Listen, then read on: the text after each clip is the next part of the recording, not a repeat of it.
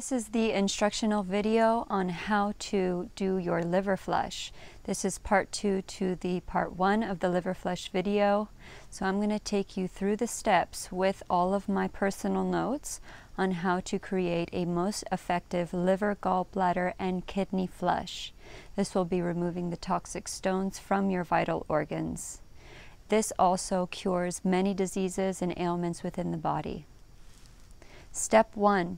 You're going to be taking 20 drops of Chinquapedra extract in a glass of water 3 times daily for 14 days. Step 2. On day 8, start drinking 8 ounces of sour tart cherry juice. You're going to want to divide that for 4 ounces, 1 to 2 hours after breakfast, so as to not use the bile for digestion. And the other 4 ounces after lunch, wait 1 to 2 hours. So that way you're going to be storing the bile, which acts as lubrication for your stones to pass without pain. It's most important that you do this, and to make sure that all the liquids that you consume during those last 6 days when you start drinking this juice are lukewarm. You don't want to be having anything cold, because that's gonna make the stones hard. You want to start loosening them up so that they can pass easily. Also, when you start drinking the juice on day 8, you're going to do it for 6 days, and you're going to want to make sure that during those 6 days you have a vegetarian diet, no cold liquids like I said, and then continue the Chinquapedra. You're going to continue that until the day of the flush. Step 3. So you're going to want to do a colonic or an enema. The first one you're going to want to do it the day of your flush, and then the second one you're going to want to do it 1 to 2 days after the release. So the flush itself is going to be around 16 to 20 hours. It starts in the night and it finishes the next day around noon. So after noon, you're going to be quite fragile then. Wait 1 to 2 days, and you want to get your colon cleansed. So I do want to talk about the colon cleansing for a second, because it's vitally important. The reason why you want to get this done is because you want to clear out the passageway for the stones to pass unobstructed. Also, when you're passing the stones, and let's say some get stuck in the intestinal crevices of your intestines, that's quite normal.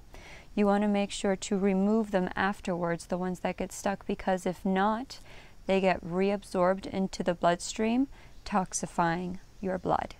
And this can result in vomiting, nausea. It's not good.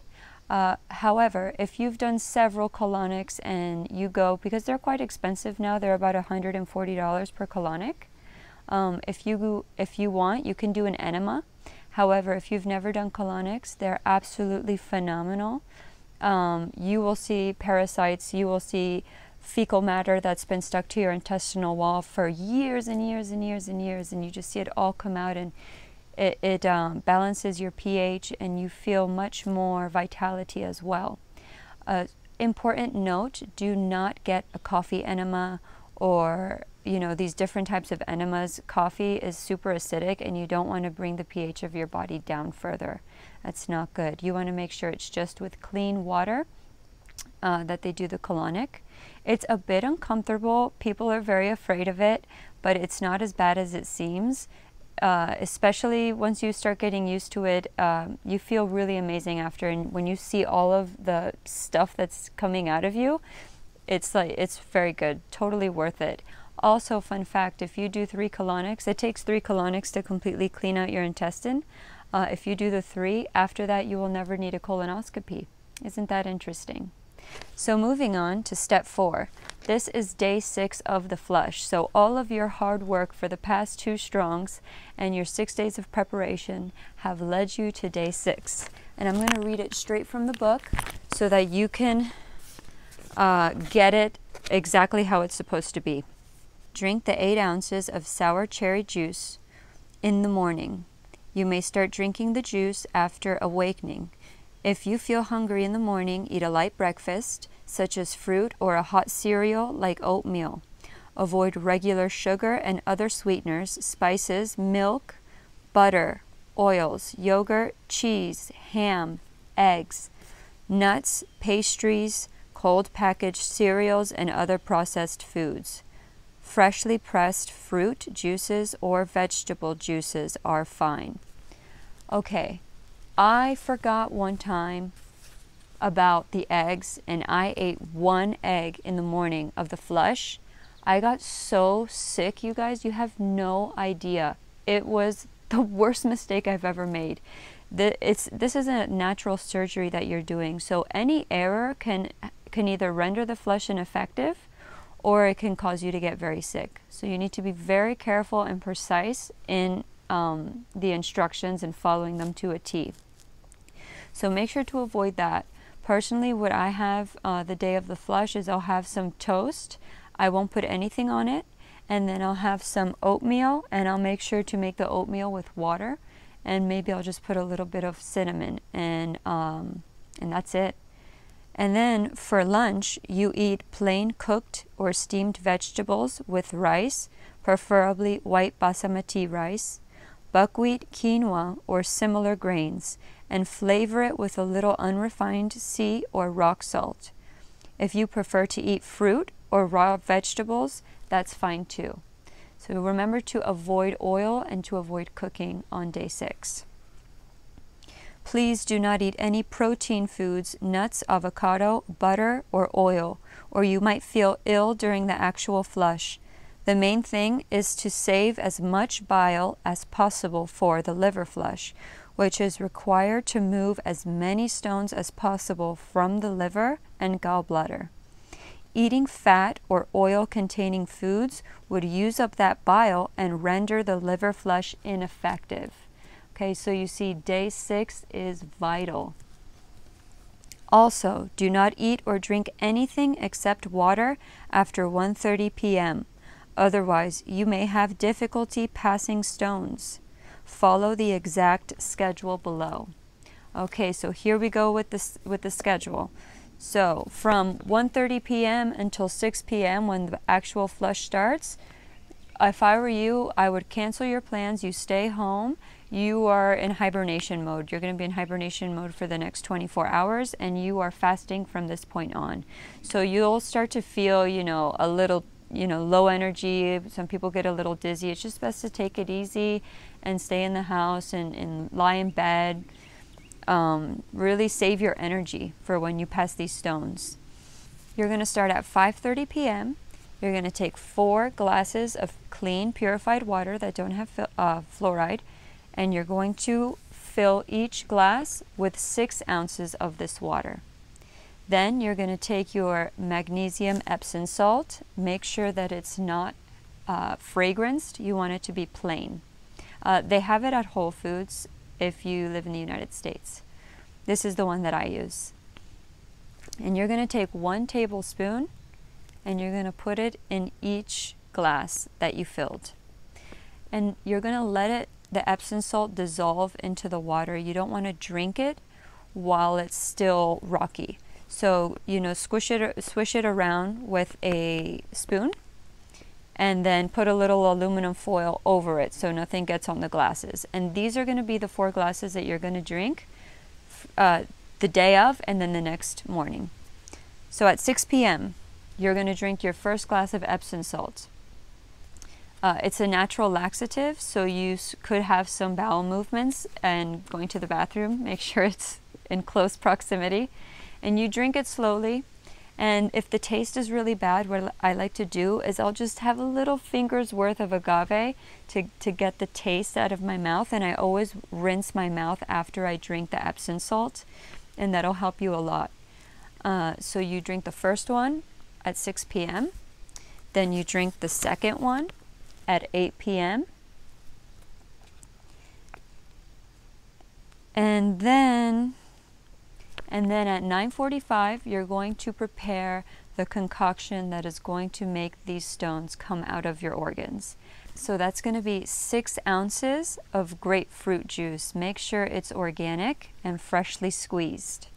And you're going to mix it with 4 ounces of extra virgin olive oil, organic. Make sure to get a high quality ingredients, okay? Don't Don't get the cheap stuff. You want the really good stuff. At 10 p.m., you're going to take those two, you're going to take the grapefruit, fresh squeezed grapefruit juice, and you're going to take the olive oil. You're going to stand next to your bed, pour them together. You're going to shake it for about a minute.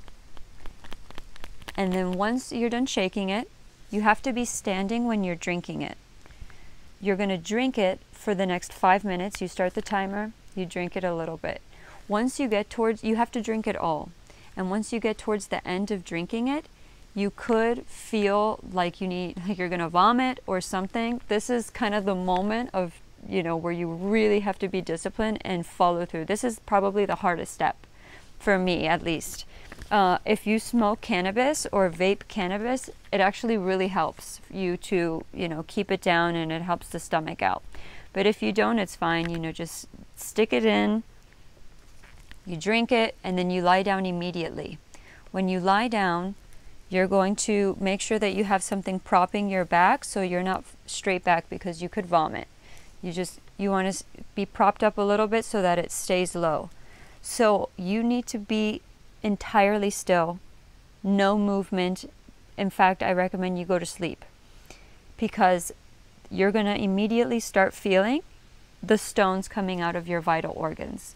This is a great time to do a meditation to aid in the removal of the stones. Your job is to really hold the fort down in your body while it's doing really a miraculous chore on its own.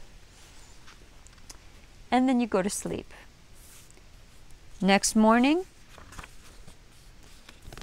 at 6 a.m., you put your alarm clock. You get up and you drink the 3rd glass of Epsom salt. After you drink this 3rd glass, you should start feeling the movements. And you're probably going to be running to the bathroom. You put your next alarm clock on for 8 a.m. and you drink your 4th and final glass of Epsom salt. And from this point on, during these last 2 glasses, you are going to be going to the bathroom several times. I highly recommend that you take a photo of each one of your releases. Also, you're going to see this froth. It kind of looks like bubbled froth that comes up.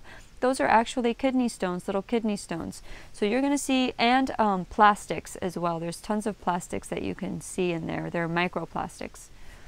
Take a photo of each release that you have so that you can start calculating around how many stones are coming out, whether you need to alter something in your flush regimen. And it's just great to see what you have. It's like a progress report. So after your last glass at 8 a.m., I recommend you go to sleep for a little bit, and then you put on your last alarm clock for around 10:30, 11 a.m. At this time, you can start to eat food, but eat very light. You don't want to eat anything heavy, no meat, preferably continue being vegetarian all the time. But if you still consume animal, give it at least 2 to 3 days before you go back to that. You're going to be in a very kind of kind of fragile, but you're going to feel very tired. So take it easy. Don't do a lot of things. Don't stress yourself out. Your body just went through a natural surgery. Take good care of yourself, and you can slowly start to pick up the pace again later in the day, and the following day you should feel actually amazing. Now remember to continue that with your final colonic or enema, which you can do at home, 1 to 2 days after, to make sure that you have removed the stones from the internal crevices of your intestines. Once these stones come out, you want to make sure that you do this flush once every 4 weeks to 6 weeks until no more stones come out, and then you do 1 flush a year for maintenance. It took me 18 flushes, so like a year and a half before I got mine all out. Now, I was on prescription medication. I did 3 rounds of Accutane, and I grew up on Baskin-Robbins and McDonald's. Yeah, it was horrible. So I had a lot of processed food and just a lot of things that my liver couldn't filter. So I had an extreme case. If you have cancer, I've heard of a man that had liver cancer, and it took him somewhere like 35 to 40 flushes, but it was phenomenal. It reversed his cancer. And all of that and so much more is in this book. I highly recommend that you guys read it all. You'll learn so much about how to put the health back into your hands so that you can actually cure yourself, which is something that they still can't do in Western medicine when it comes to chronic illness. After my 4th flush is when I really started seeing things turn around. My skin got better, my health got better, my vitality. So I'm going to list some of these results, and you'll be able to have an eye out for them and see if this is something that's beginning to show within you. Some of those results include improved digestion, energy and vitality, freedom from pain, a more flexible body, reversal of the aging process, inner and outer beauty.